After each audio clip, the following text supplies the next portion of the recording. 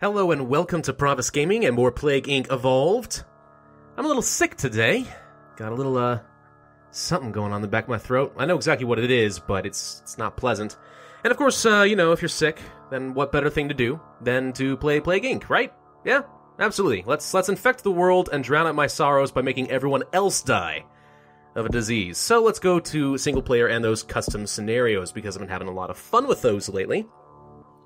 Now, I'm going to go ahead and play the Clockwork virus, because that was recommended to me, and I did a little looking up-see. Clockwork virus here is a strange, unclassable virus, the likes of which mankind has never seen before. Infect humanity and kill them through a series of horrific flesh-to-metal transformations, based off of the SCP Foundation wiki. Specifically, I believe it is SCP-217, which is a virus that rearranges organic matter into a form of organic metal. So, pretty awesome idea, I think, for a virus type, but let's go ahead and give this a shot. Of course, as usual, I've never done this before, have no idea what I'm looking into, and I think we'll stick with our usual lineup, and we'll play on normal. My god, my voice is just completely messing me up. Oh yeah, it is SCP-217. What do you know? Try and drink a little tea. Ooh, that did not help much. Woozies. Alright. Tick-tock, the doomsday clock has begun its countdown, infect humanity and convert their flesh and blood into a jumble of metal machinery, with disastrous consequences. Fun. Pick a starting country. What's a country you don't usually start off in?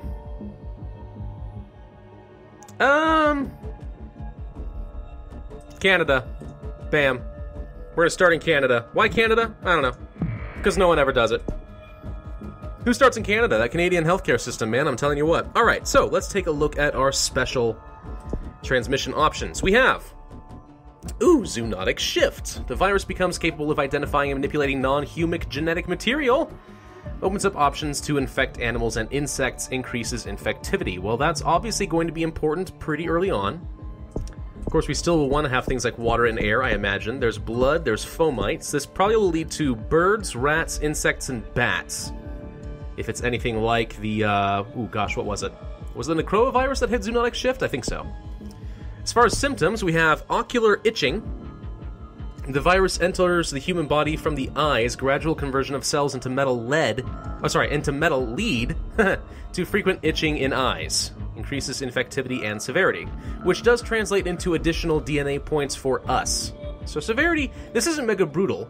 Maybe a little severity early on isn't going to hurt too much. Also a rash, okay, and pharyngitis. Well, obviously we're going to want ocular itching pretty early on. We do have rampant growth as a special ability. As the virus converts human tissue into metal, it takes a portion of the ingested flesh to replicate itself. Ooh, the virus grows exponentially, increasing mutation. Potentially useful. Of course, we already have symptostasis, so my symptoms are pretty cheap. I'm not sure how many things I want to mutate like that, but we'll see.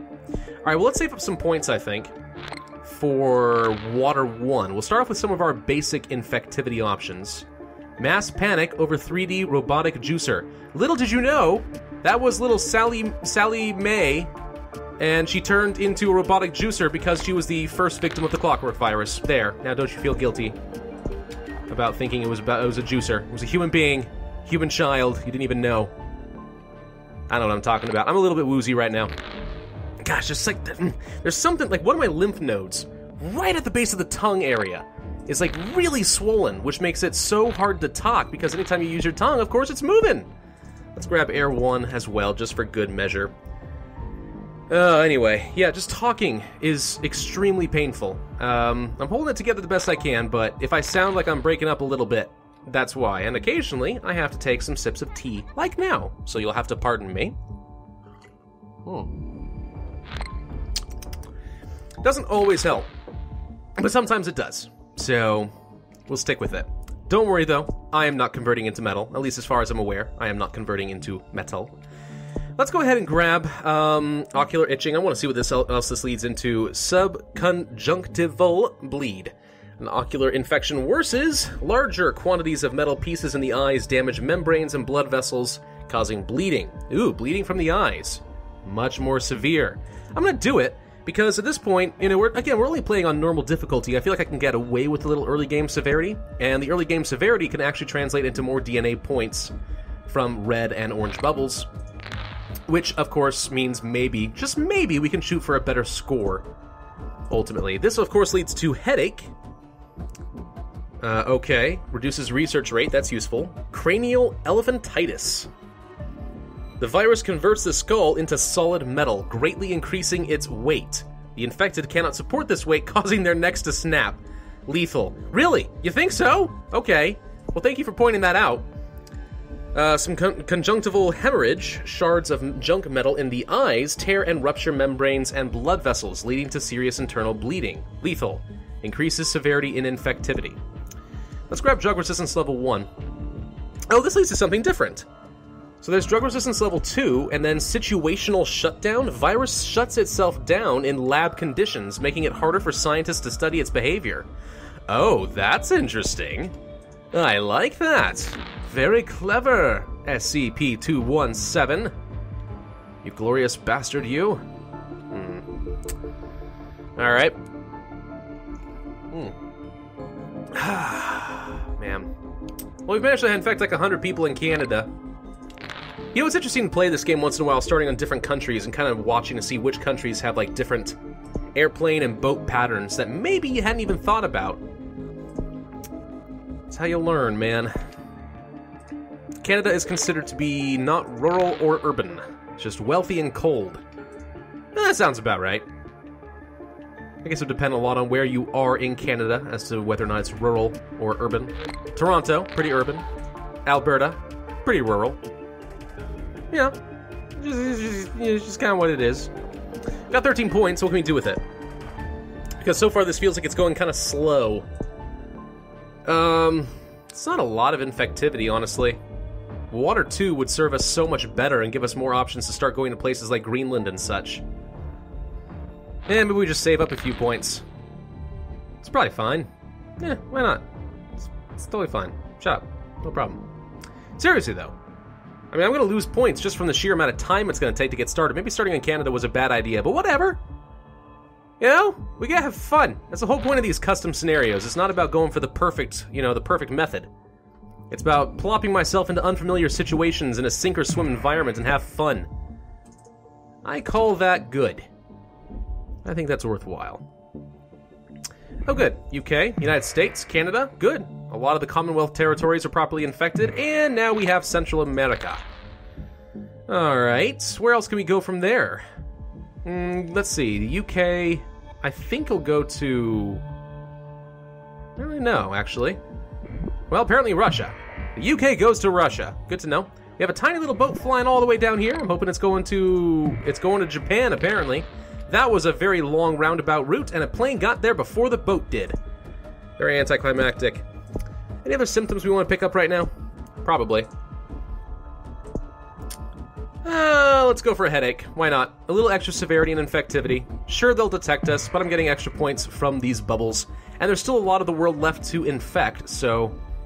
You know, let's take advantage of that a little sooner rather than later. Good, there's Australia, there's Saudi Arabia. I do love getting me some Saudi Arabia.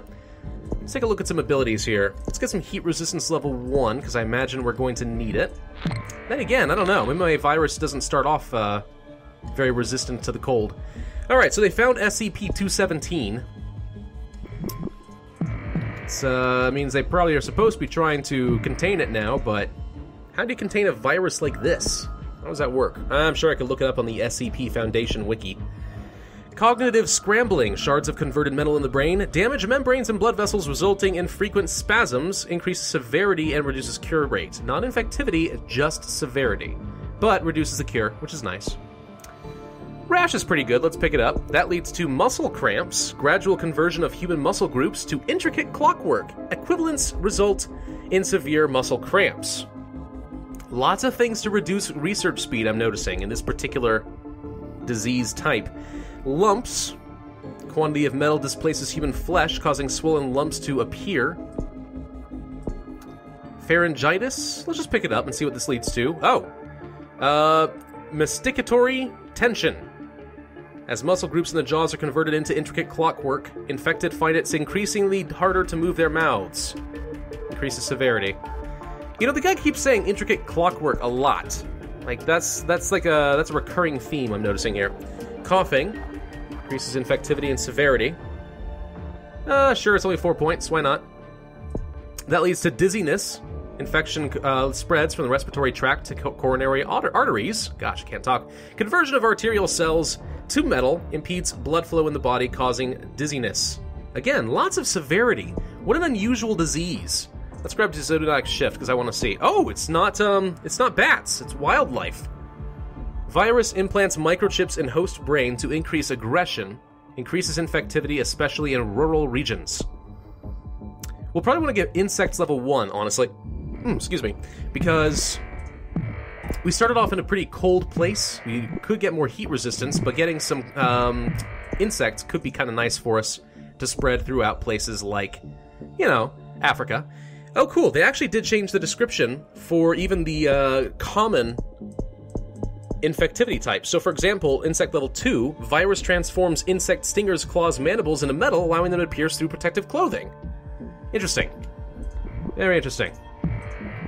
Well, we have people working on a cure progress already, and not a lot is happening. There's some lumps. I guess we gotta take our lumps. Canada shuts down their seaports, do they? No, too little, too late, buddy. Let's go ahead and grab Air 2. And that leads to Extreme Bioaerosol with a different icon for some reason. Viruses' micro-appendages? Really? That's interesting. Haven't been reading those. Whoa, hello. Let's see if we can grab some more severity real quick. What can we get that's severe? Cognitive scrambling. Reduce cure research rate? Sure, we'll do it. And then pop, pop, pop, pop. I was hoping to get a little extra DNA out of those, but it didn't seem to happen. Doop-a-doop-doop-doop. Okay. What's this? Dermal calcification. The virus completely converts human skin into metal with flexible meshes at joint areas to allow movement. Unwieldy weight reduces mobility and cure research rate. There's a lot of ways to reduce the cure research.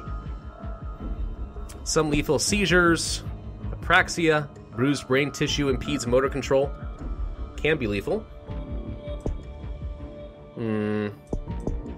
Pulmonary fibrosis.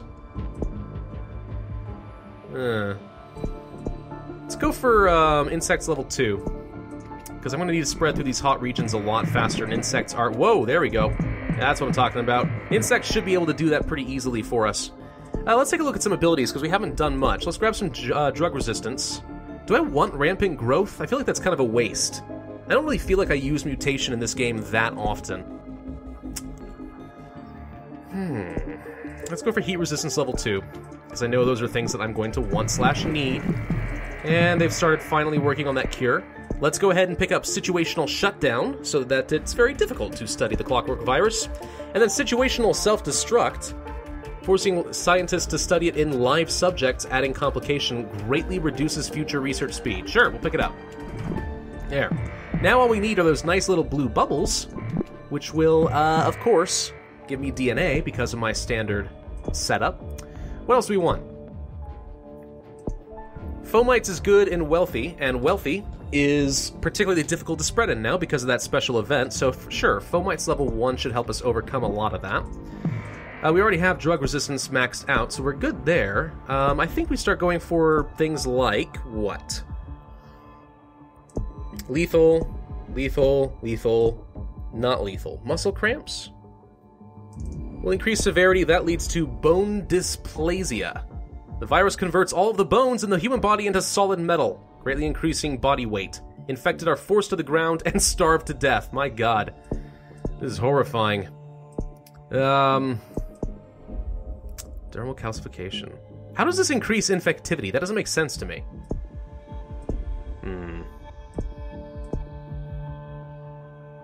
Let's grab birds 1. Because I'm noticing that we're getting a lot of symptoms that either decrease research speed or increase severity, but not a lot of things that increase your infectivity. Mexico is leading the global cure effort. Well, there's those blue bubbles I was talking about. We should start getting some lethality, I think, and start killing people off. What would work well? I kind of like the idea of cranial elephantitis. Yeah, we're just going to make people snap their necks. No big deal. It's fine. Totally fine.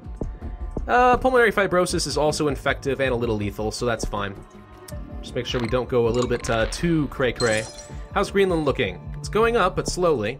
A lot of people are looking to cure said Clockwork virus. We are not fully infected in China, Argentina. Is it Argentina? Yeah, it is. Yeah, it is. I was right. Okay, let's just find ways to reduce cure speed. Dermal calcification sounds good.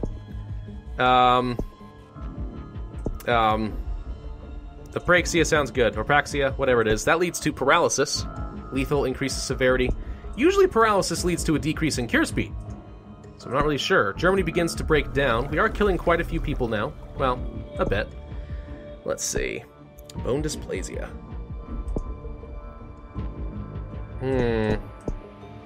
Asphyxiation. Complete transformation of the lungs. Whew.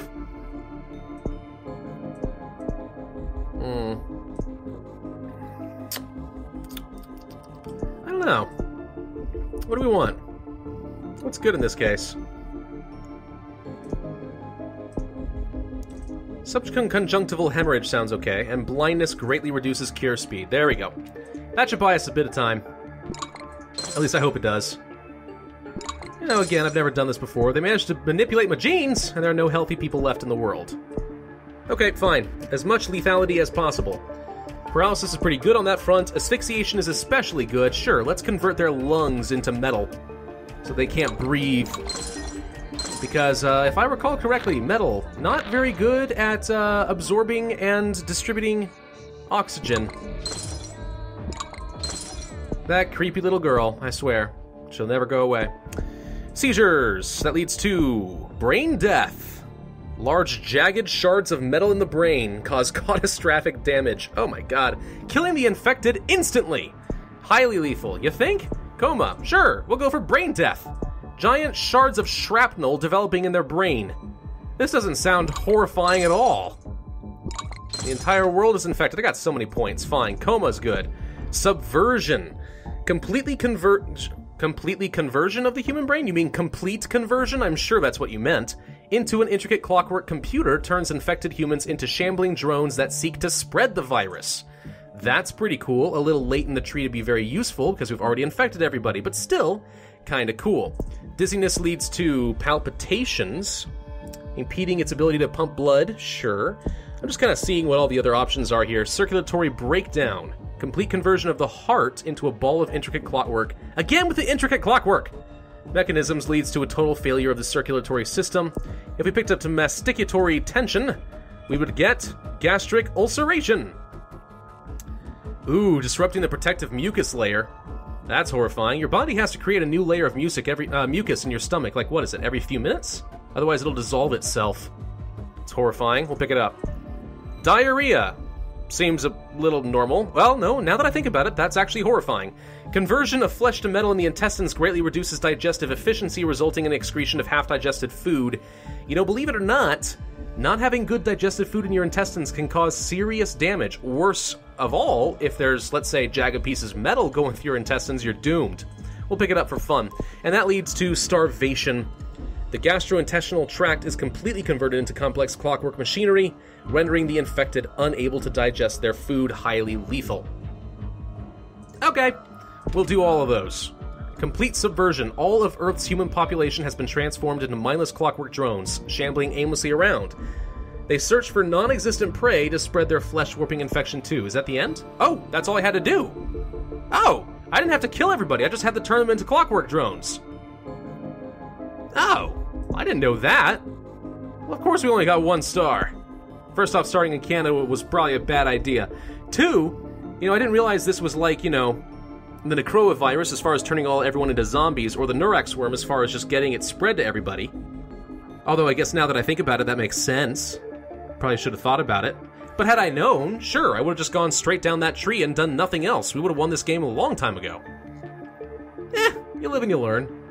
It's fine. Gosh, it did take a long time for us to spread, didn't it? It took us hundreds of days to spread. Either that or this thing...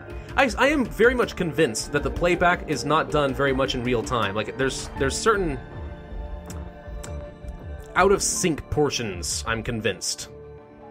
But, either way, we did spread pretty quickly in the end, and then we killed very quickly in the end.